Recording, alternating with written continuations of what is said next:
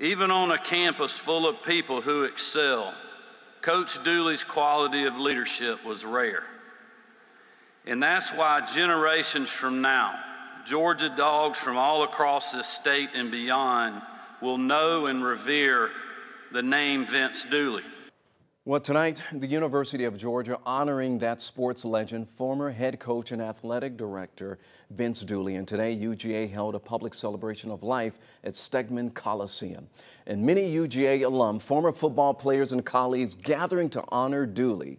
Earlier today, we spoke with several former football players who talked about the impact Dooley left on their lives and the community.